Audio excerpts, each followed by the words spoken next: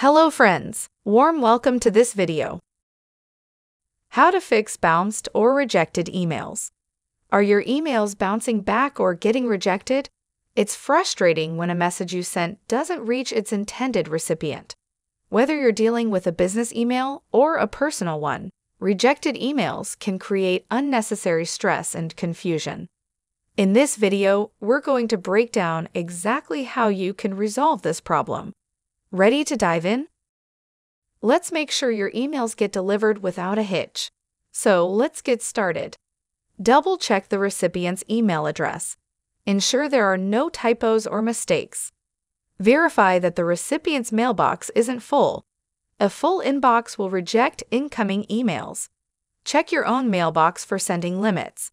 Make sure you haven't exceeded them. Remove any suspicious attachments that might trigger spam filters. Make sure your email content isn't too similar to known spam messages. Use a reliable email service provider to avoid blacklisting.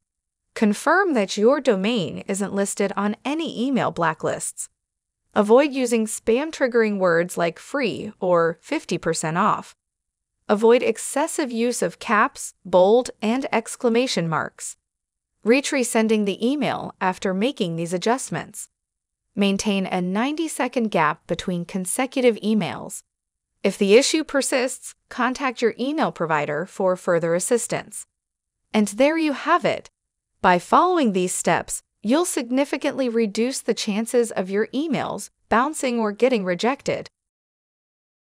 Please do not forget to like this video. Make sure to subscribe to this channel. Press the bell icon to get updates on new tech support videos. Thank you for watching this video.